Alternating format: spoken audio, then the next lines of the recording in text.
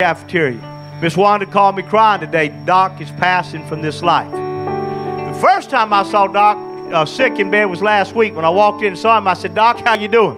Rhea, he looked at me and said, Preacher, I'm dying. 84, he knows it. His body ain't working no more. I'm dying. I'm going on to be with Jesus. Walked in today, he could barely talk. She said, Pastor, the nurse done gave up and said, it's over. I looked at him, I said, Doc, who am I? And he said, Pastor Jerry. He knew who I was, but his body didn't cooperate. Eventually, all of us going to pass from this life. While you're here, see, I don't know if you're going to get to have faith in heaven. I don't think you're going to get preachers in heaven. This is my last shot. I'm out of a job. Once I'm dead, I'm out of a job. It's over with. They'll probably be making Budweiser till Jesus comes, James. But when I'm done, I'm done. It's over with. So I'm going to preach as much as I can and have faith while I'm here. I'm going to risk. Faith is spelled R-I-S-K. You know how long I've been saying that? 30 years. 30 years I've been saying faith is spelled R-I-S-K. That's it. 30 years. Yeah. So it didn't change with the pandemic. It didn't change with the riots. It didn't change with the hurricanes. It didn't change with not having finances. You know, I started a church here in 1993 in Crosby, Texas.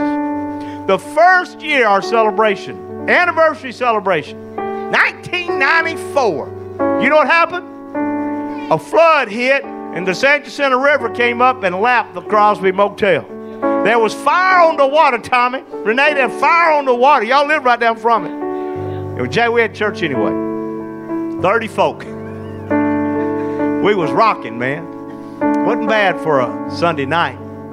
This is beautiful tonight. Would y'all wave at one another before you sit down? Yay!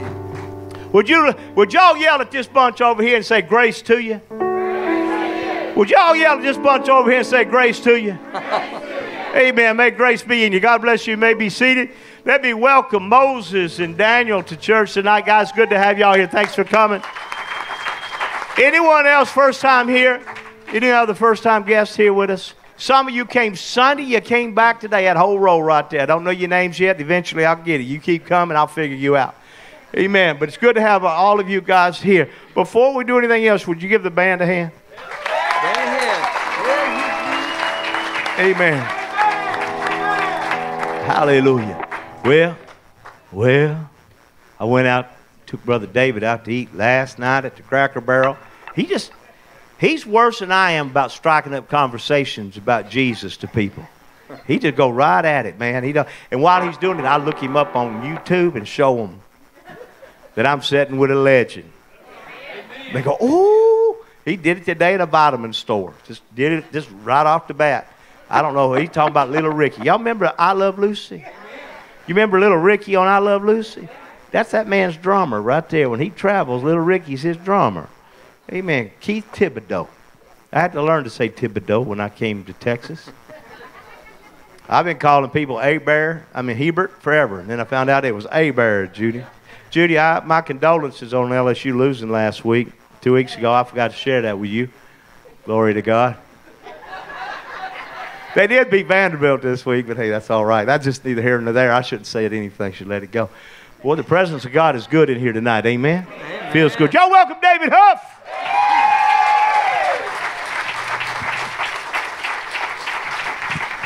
Hallelujah.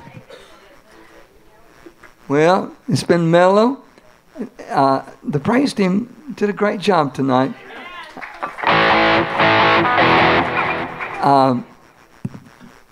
I'm welcome two brothers here all the way from Pasadena. Was that who you welcomed? I did, but you get double. We doubled. Okay. Welcome everybody. Hallelujah. Well, I'm going to wake a few of y'all up. Now, I was brought up like that. And then it changed to, hey, mama, don't you treat me wrong. And then it went from there to, and here we are tonight with our feet on the rock and our name on the roll. We're still rocking and a rolling. Jeremiah said it's like fire shut up in my bones. Are y'all ready?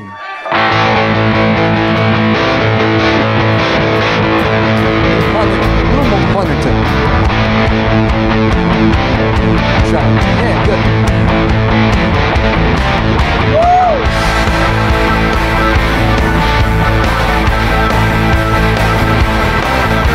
Hey, listen, everybody. I got news for you. Oh, you may not understand. Then again, you just might. I'm in love with Jesus. He's in love with me. Oh, all I want to talk about, all I want to sing is my Lord. It's like fire shut up in my bones. I gotta tell them how I feel. It's out of man's control. It's like fire that shut up in my bones.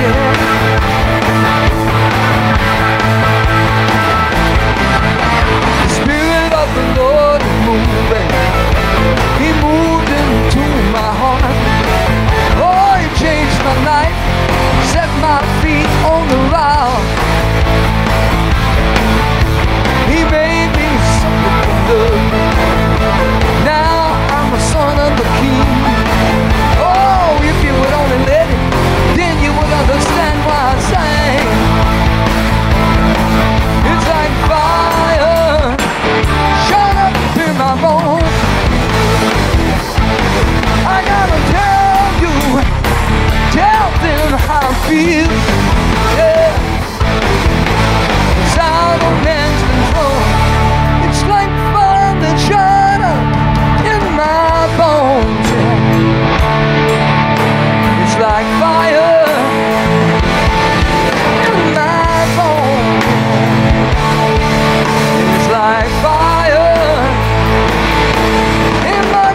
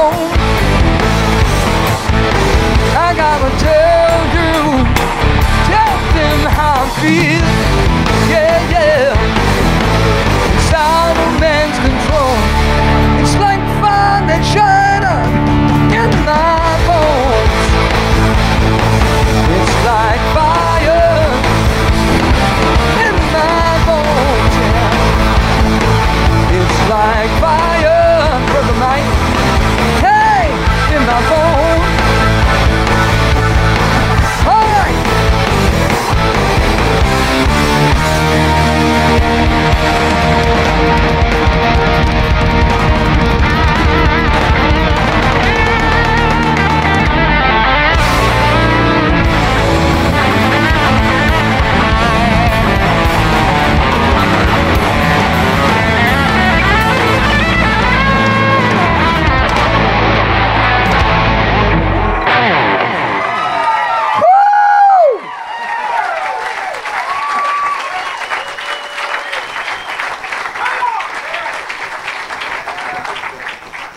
My daddy had a famous saying, y'all something else. Thank you, Jesus.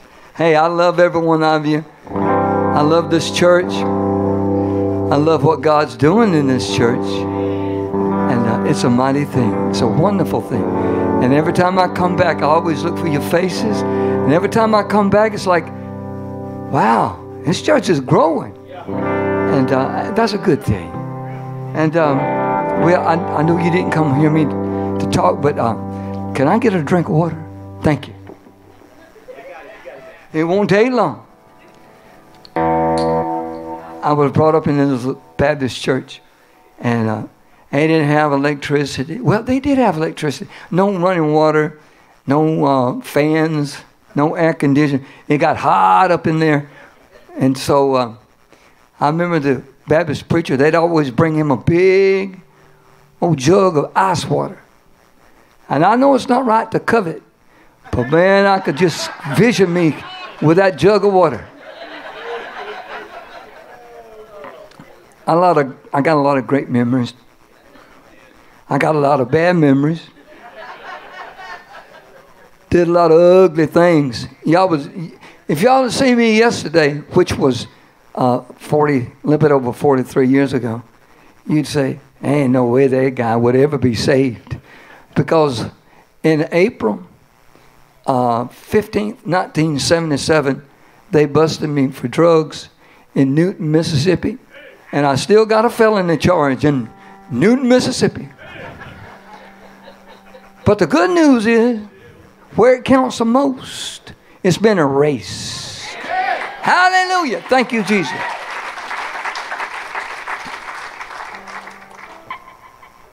So, life has been a great journey. And the Bible speaks about we've all sinned and come short of the glory of God. Isn't that an incredible thing? Sometimes, I remember when I first started going to church, after being away from even the Baptist church, I got invited out to a church like this church. They were wild. I mean, man, I remember seeing lady folks just take a run. And I was thinking, this is the most exciting place I've ever been. They didn't do that in the Baptist church now. But I got that invitation, and so I went. And just to check it out and get this guy off my back, because he always was pestering me to come to church, to get him off my back so I could go eat my fish in peace. I went out there one night, and it changed my life, but not overnight. I had 3 car wrecks to go. I had that getting busted for drugs to go. Finally, I made the wisest decision of a lifetime when I said, yes, Lord. Hallelujah. Hallelujah. Hallelujah. Now, if y'all can vision this, when I was sitting there that night, it was like the devil liked to paint me as the worst person in the whole world. And I kept thinking, well, I've already been through a marriage, and I've done this and I've done that, and can I ever be saved? I felt like the worst one in the whole church. And the more I learned about the grace of God, the more I learned about the name of Jesus, the more I learned about the power that's in the blood of Jesus, enough to make us all white as snow. Though our sins be as scarlet, they shall be as white as snow. To whom much forgiven, they turn out loving much. I want to dedicate this song to every one of us here tonight, because there are times that the devil will bring back in my mind something I did 50 years ago. And I got some words for the devil. Get thee hence, Satan. I rebuke you in the name of Jesus. He loves to bring up my past, and I like to bring up his future. Can I get a witness tonight? All your sins can be under the blood tonight. Can I get a witness? Turn to somebody and say, I've been forgiven.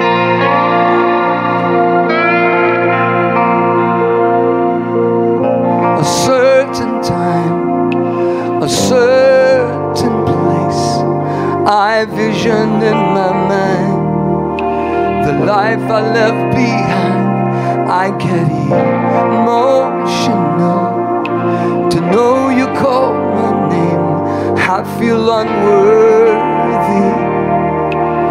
Gentle mercy, sometimes the rain will fall.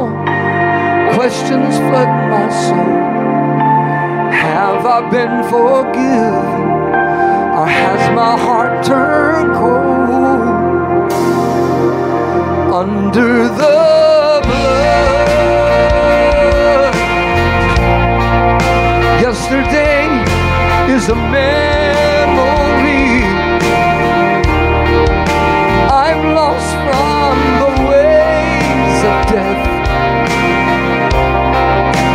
Your love has covered me. I feel perfect peace. It took so long to get where I should. I'm over the guilt and shame, 'cause I'm under.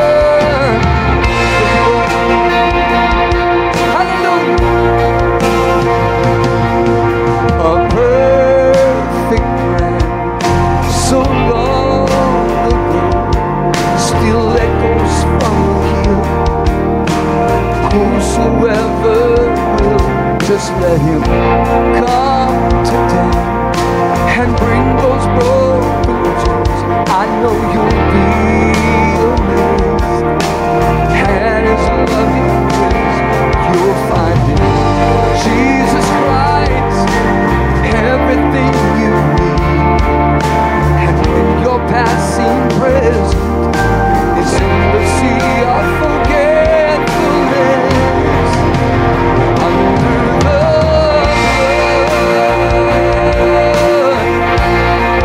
yesterday is a memory. I'm over the guilt and shame, 'cause I'm under the blood.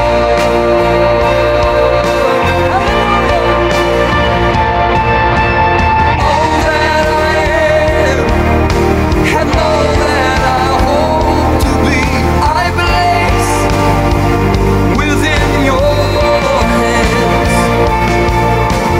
Give me the strength to stand up and walk, and if I stumble, I know you'll understand.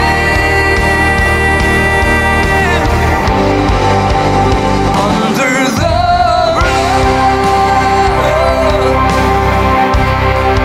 yesterday is a memory. I'm lost from the ways of death. Your love has covered me, and I felt perfect peace. It took so long to get where I should, and I'm over all the guilt and shame, 'cause I'm under the blood. I'm over the guilt and shame, 'cause I'm under the blood. I wanna thank you. Are you thankful tonight for the blood of Jesus? Hallelujah. Amen. David Huff, come on. Hallelujah. Come on, give him a big hand. Come on, let's get on your feet. Just get up on your feet. Praise the Lord. Amen. Under the blood. We're saved by the blood plus nothing else can save you. Amen. We work because we are saved. That's what this man preached the other day, too, out of the book of James. He grabbed a Goodyear tire and preached on when the rubber meets the road, it's going to be a good year. Thought that's smart right there. I'll steal that.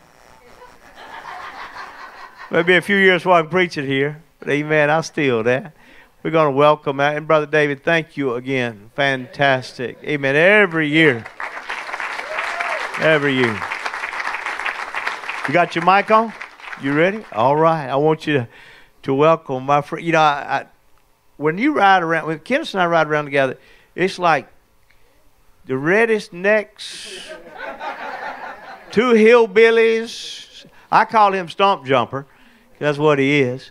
Amen. But all the things that, Overcomer, when you go to supper tonight back in the fellowship hall, which will be a marvelous meal for you, you'll see on the table where, a month or two ago I started preaching on overcoming. Amen. How to overcome, the hurdles to overcome, all of these things dealing with overcoming. And people, we did our conference. The title of the conference is Overcoming 2020, just dealing with this year. Let's get this hardest year of many of our lives. Amen. And so let's get through this year. But on the flip side of all of that, you'll see the testimonies of people who have shared over and over again. Amen. Their testimony is written down with their face on it. Sit there and make sure you read that. Now, I've been told to let the kids go 2 years and down, Miss Sheila. I love you, Miss Sheila. Amen. I talked with Ronnie today, praying for Ronna. Boy, howdy. Bless her heart. Lord, bless the children. Amen. To second grade and down. Let them slide on out of here. Hallelujah. Welcome, Pastor Kennis. Would you do that?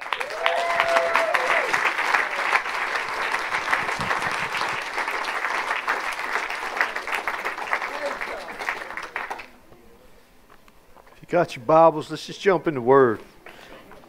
You ready? Let's go to Matthew chapter 7, verse 24. Are you comfortable? I just love saying that.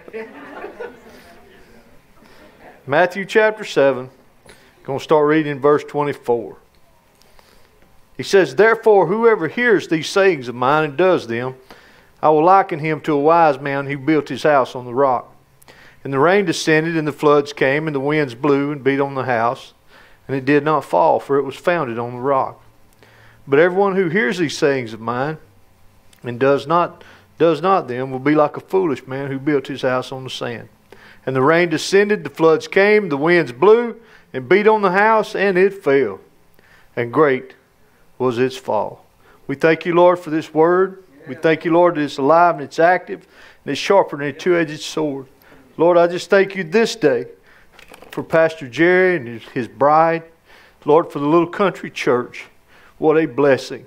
What a blessing. Lord, I just pray that they would continue on with success, that they would continue to move forward in you.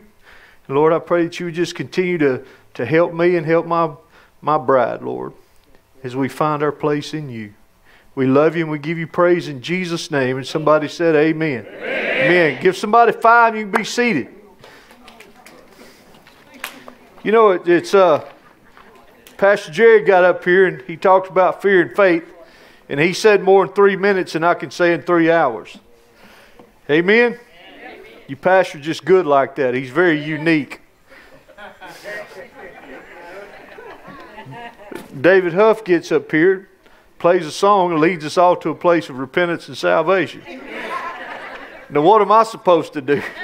Just stand up here and take a picture? And anyway, we're going to dive in. You know, one day I was cruising down the road on my old Harley, and it was a beautiful sunshiny day, and man, I'm cruising along, not really paying attention much. I see this truck and trailer in front of me. Well, all of a sudden, stuff starts hitting me like water. Like, what is that? You know, and I'm looking up, and man, it got bad all over my windshield. And I looked in front of me, and it was a horse trailer. And there was a mare had her tail up.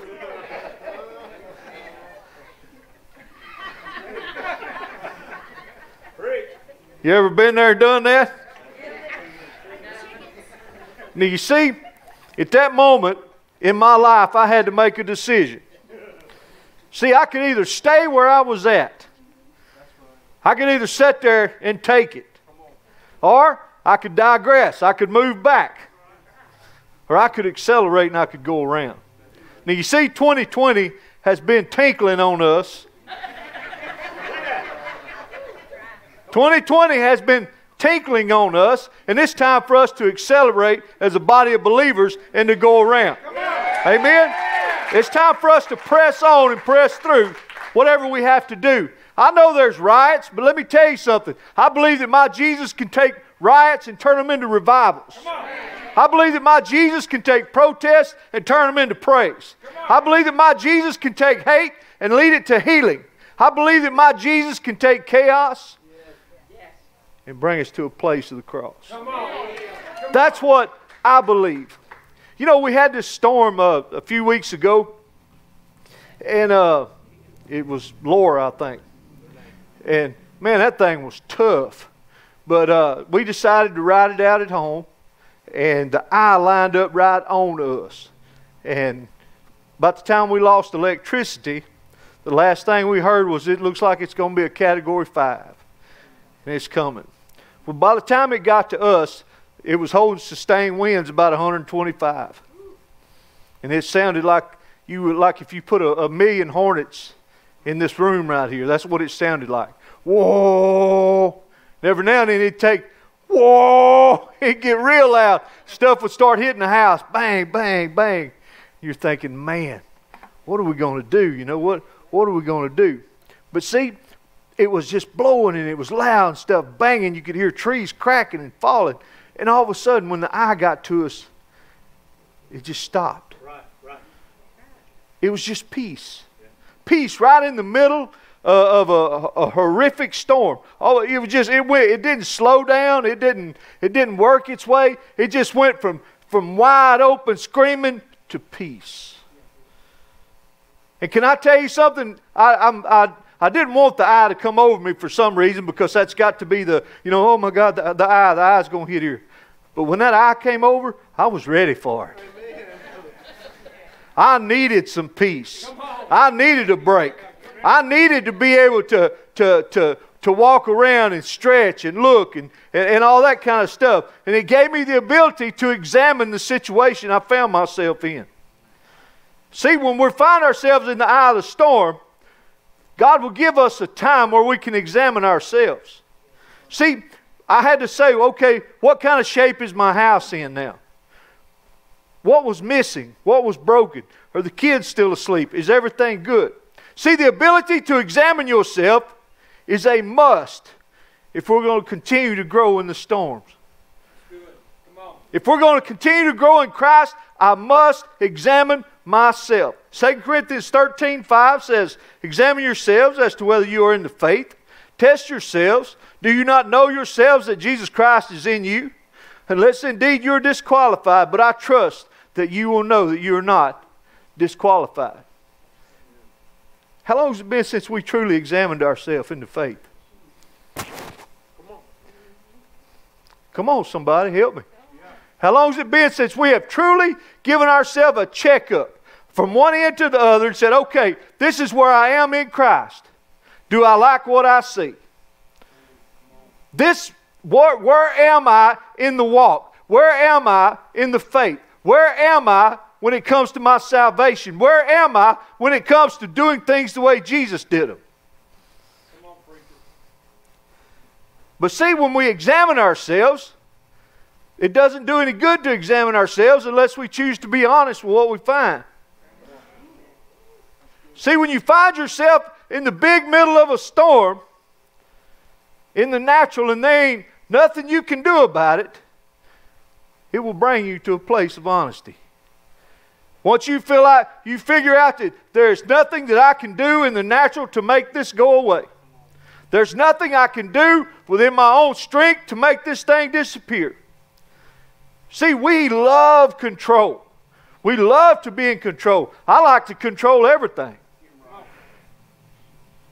Except you, darling.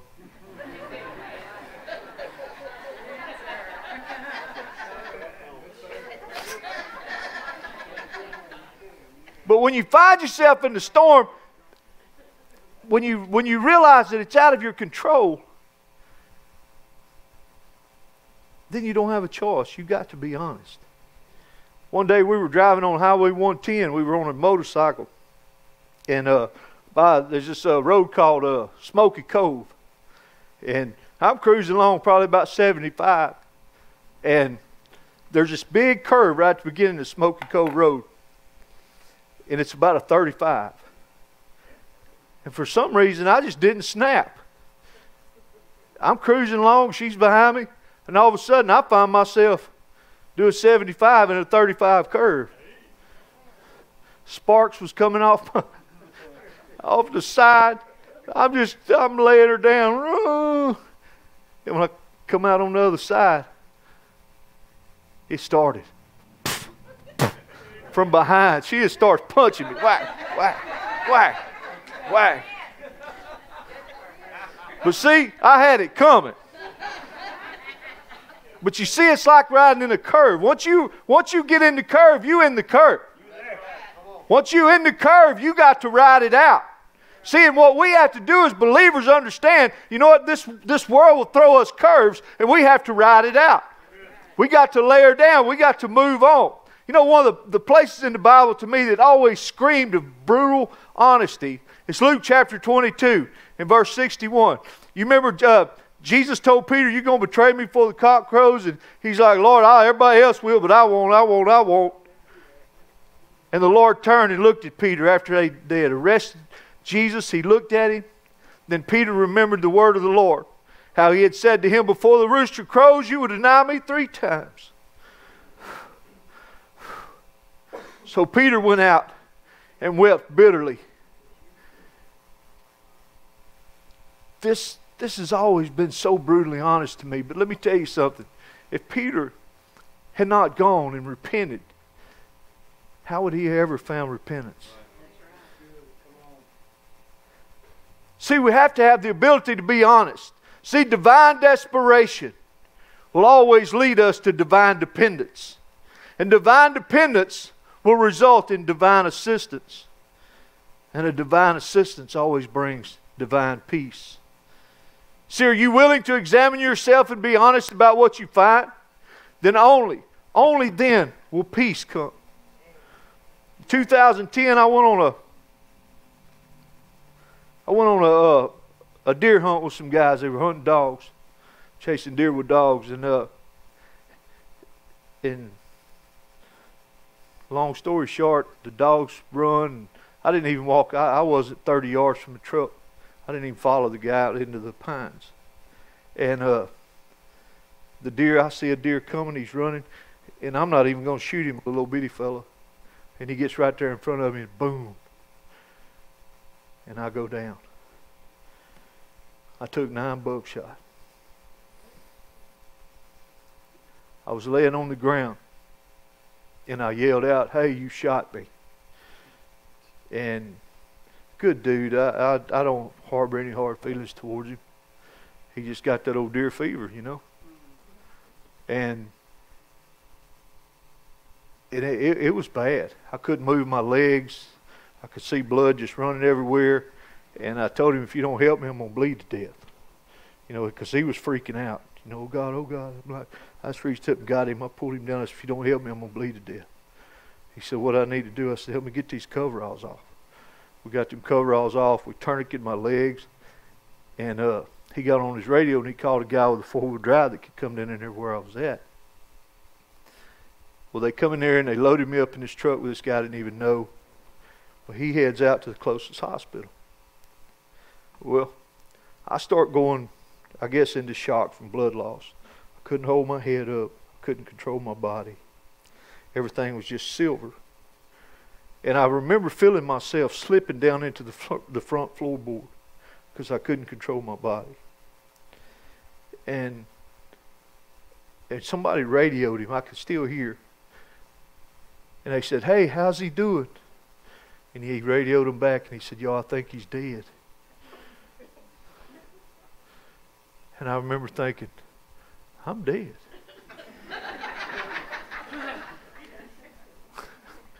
Come on, somebody. I remember thinking, I guess I'm dead, you know. And I started praying for my family, you know. I said, Lord, just be with them, you know. And when I tell you I had a peace of God that passes all understanding come over me, I can't explain it. It wasn't a peace that said, don't worry about it, you're going to live. It wasn't a peace like that. It wasn't a peace that said your family's going to be okay. It was just God's love and peace. I've never experienced anything like it. Absolutely incredible. See, stuff happens to us on this earth. Happiness is a temporary state that has to do with our current events. Peace and joy is a permanent gift that says, this too shall pass. See, the world may steal your happy. You can get shot with a load of buckshot and get thrown in a truck. And the world may steal you happy, but it can't take you joy. Peace is a state of calm, a state of quiet. Peace is the ability to trust God even in the midst of confusion, chaos, and storms. I love the way the New Living Translation says this in Philippians chapter 4. Let everyone see that you are considerate in all that you do. Remember, the Lord is coming soon. Don't worry about anything. Instead, pray about everything. Tell God what you need and thank Him for all He has done. If you do this, you will experience God's peace, for it is more wonderful than the human mind can understand. And His peace will guard your hearts and minds as you live in Christ. But see, we have to pursue peace. See, peace is something that we need to strive for. Something we need to chase. 1 Peter 3:10, it says, he who would love life and see good days. Let him refrain his tongue from evil and his lips from speaking deceit. Let him turn away from evil and do good. Let him seek peace and pursue it. Anybody in here want peace? Amen. Can I tell you something? You'll never possess what you're unwilling to pursue. Come on. If you don't chase it, you won't catch it. See, we have to dig deep. We examine ourselves. And when we're honest with ourselves, then we can find peace. And we can walk in the true confidence of our Lord and Savior. We have to dig deep. And we have to be honest. We have to have divine desperation. See, when I want to ask you now, I'm just going to be a few more minutes. The way this world is going, the way 2020 looks, and I want to ask you, do you have confidence that your house will stand? You know, when that storm was blowing through, I had confidence my house would stand. You know, I remember it was about 3 or 4 o'clock that day, Sandy and my daughter-in-law, they came in there and they said, hey, we just saw on Channel 7, that's our local news channel over there. They said, they're leaving. The weathermen are leaving. They're getting out of town. What? Yeah, they said it's too terrible, it's too strong, and it's too much devastation. They're leaving. What? So they packed up and went to Baton Rouge or somewhere. So Sandy comes in there and she's like, what do you think we should do? My daughter-in-law was like, what do you think we should do? Do you think the house will take it? After Rita, our house got messed all up. When I built this new house, I got guidelines from our insurance company on how to build a house that could withstand Category 3 hurricanes. And I started at the foundation. When I poured the slabs, I put 1/2-inch bolts in there.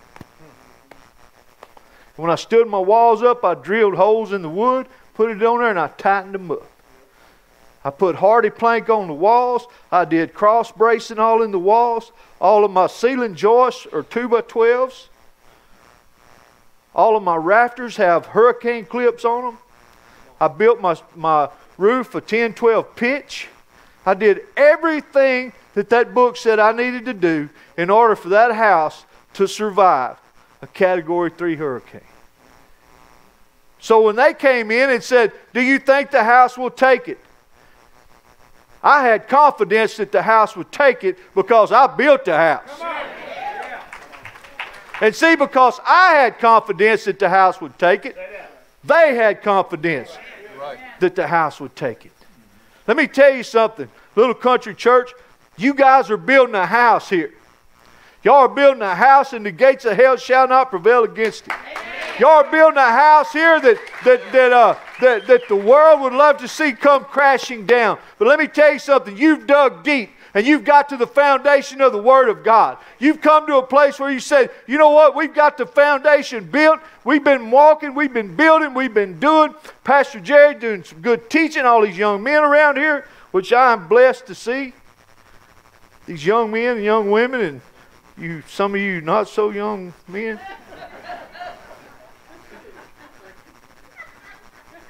But see, unless the Lord builds the house, they labor in vain.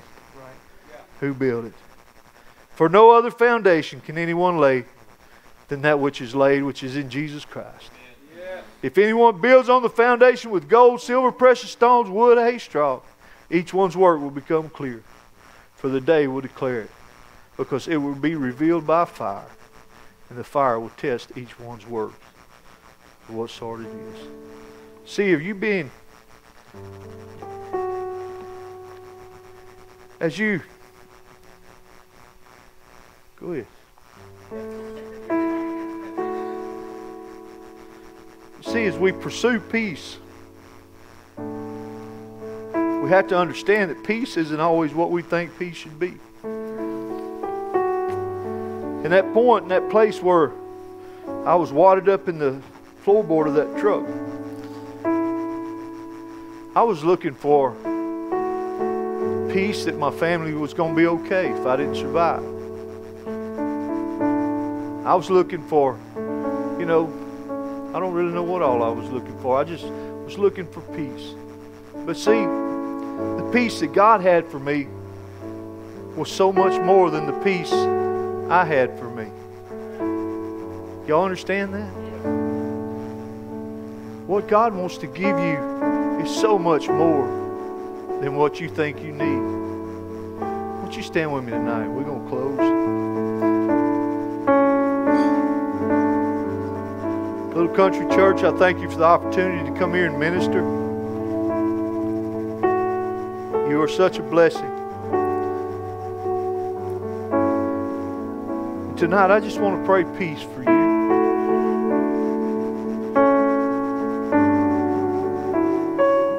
Tonight, let's just bow our heads, close our eyes.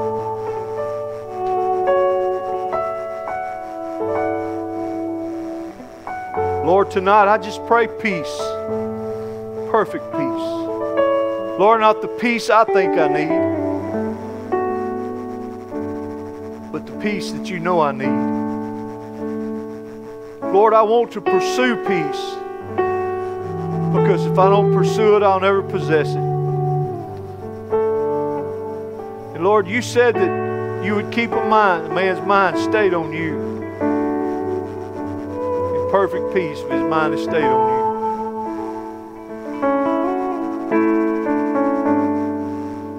you. Tonight, as they just play this lovely song, if you need peace, I just want you to raise your hands right now with me.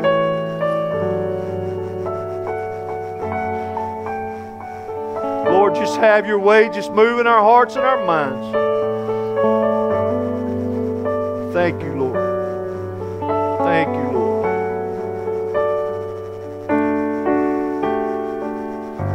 Peace, Lord. Peace that passes all understanding. Peace that the natural mind can't wrap itself around. Peace that in the middle of the storm is rest.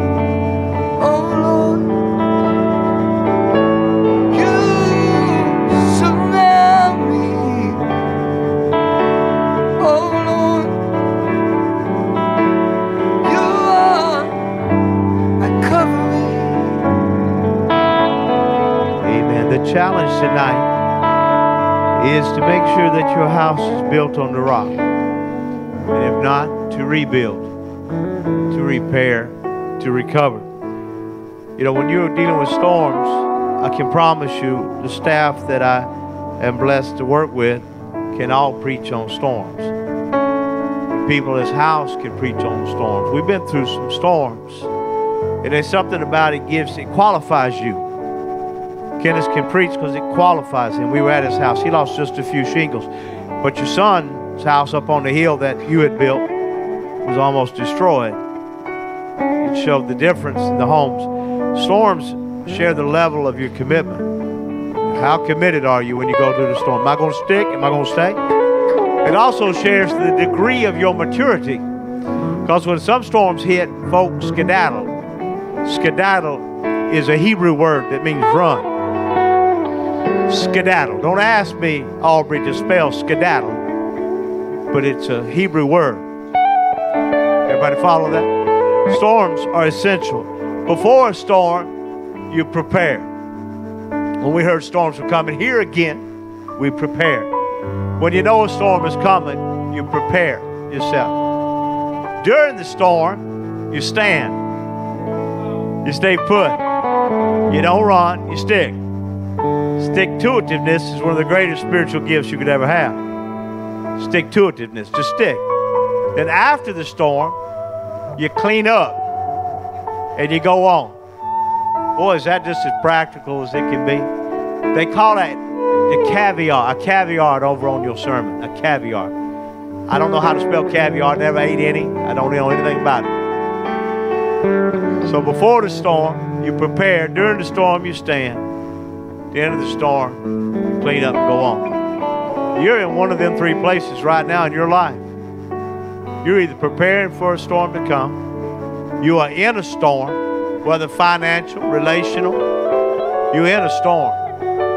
You got to stand. Or it's after the storm and you clean it up. But life seems to always be that way, don't it? Father, we thank you for such a good word tonight. We thank you for the extraordinary offering we're fixing to take up in this place. God is going to blow people's mind. Finance is going to come in to bless these two men of God. I thank you for those that are watching right now online. They'll also have an opportunity to give. God, I thank you for the opportunities on our app and online, all the different places we've got. We thank you, Lord. We're going to sow our seed into this harvest. We're going to believe you for the best. In Jesus' name, and everyone said, amen. God bless you. You may be seated just for a brief moment. In front of you is an offering envelope. If it's not, lift your hand and we will get you one if you need one. You can give on your phone. You can give on the app. You can give other ways. But my friend, tonight was worth sowing into. Amen. It's worth sowing into. So I'm reaching deep in my pocket. Hallelujah. I'm a cash man. I ain't figured out how to do all them apps yet. I've never given online. Forgive me. All right? But I promise you, Joseph has. David gives every week online. Folk learn how to give online. I let the young people give online. Us old men carry cash and a gun. All right? Hallelujah. So if you need an offering envelope, you can lift your hand, somebody. Again, to all our folk that are new here, we thank you for coming. We're going to drop our offering in the back on our way out the door. And then I want everybody that's able to stay and listen. If you say, Pastor, I can't stay, go back and get you a gold plate. Amen. A gold bowl or whatever they got back there. I'm sure they got something to go. They thank you, Sam. Amen. For you to grab something to go. I just got a note on here. I had folk in California ask, would y'all send us Muscle Car Sunday t-shirts? We'll pay for them. They just want to connect to us. So I just got it. My shirts came today. Thank you so much. Amen. Just popped in. And then people I was in an airport once and looked over and a man was wearing one of our Muscle Car Sundays t-shirts. I don't know how he got it. I don't know anything about it. But they just like wearing these shirts. We're starting a design thing, ain't we? Amen. I got a whole quilt made out of Muscle Car Sunday t-shirts and Harley shirts. Amen. I got a whole new size of Harley shirts going on right now. What time tomorrow night? If all of you showed up tomorrow night, it would be, this is I thank you for traveling and getting here tonight. I mean that. It's not, I said your name wrong, didn't I? It's Manuel. My bad. My apology. Forgive me. Amen. Go sin no more for me. Hallelujah. Got the name wrong. I got to work on that. But you're nice. You didn't rebuke me or nothing. You let me go ahead and say it. People call me all kind of stuff. That's why I just say pastor. It's a whole lot easier trying to deal with my last name. Amen. I'm going to have David come up and close us in prayer. I always love to hear David pray. Amen. I appreciate his passion. Now listen, this coming weekend, Seniors with a Purpose are getting together. If you're a senior in here, 55 and up, I want you in this group. I say grace all the time to our leaders in this house. So make sure you show up for that. And then the next week, Lift is going to have a Bible study. Keep praying for Brother Charlie. Amen. Pray particularly for Sister Diane because she got to deal with Charlie. October 31st, we're going to do a trunk or treat here on this property. We're going to do it back behind the fence. We're going to line up and make sure all the kids get stuff here. Amen. So that it'll be here. It says New Caney. We need to change that, LJ. It should say Crosby. No, ma'am. We're doing it over here. I'm tired of being out there.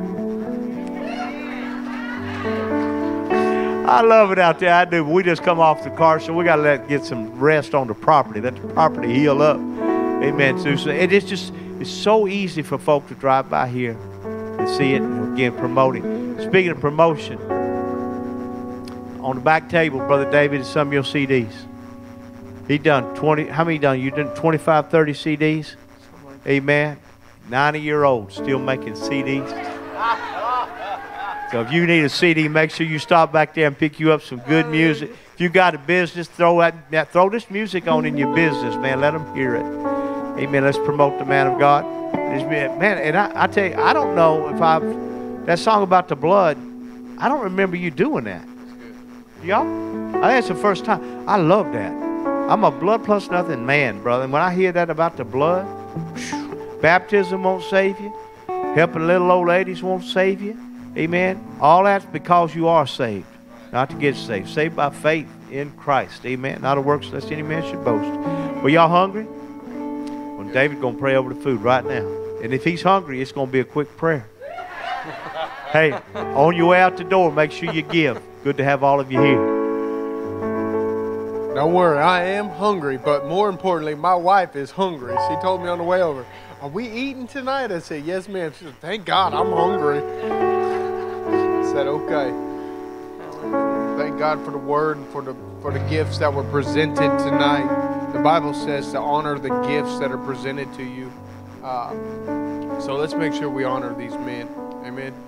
Lord, I thank you for tonight. I thank you for the fact that we can gather together in the midst of a pandemic, that we're not scared, that we're not worried about disease or sickness or pestilence, because you said it will not come nigh our dwelling place. And this is where we dwell with our King.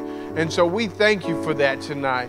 And Lord, you said, "Peace I give to you and peace I leave to you," which means, Lord, you have given me a measure of peace, but you've also put peace out there that I would pursue.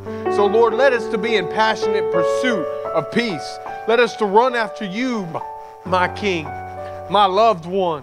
Lord, let us to remember that, Lord, it's by peace that we are able to have our operation, our gift. And Lord, most importantly, I just pray that we would be your love, that we would be your hands and feet, that we would run after you, my King, that we would abide in the shelter of the Almighty. I thank you for these two men. Like I said before, I pray that you continue to exponentially overwhelm them, overflow them, Lord. If there is a gift out there that can be received, Lord, I pray that you would give it to them, pressed down, shaken together, and overflowing, that even the windows of heaven would be open toward them. I love you, my King, and I thank you. Let us to go this week in peace. In Jesus' name we pray. Amen and amen.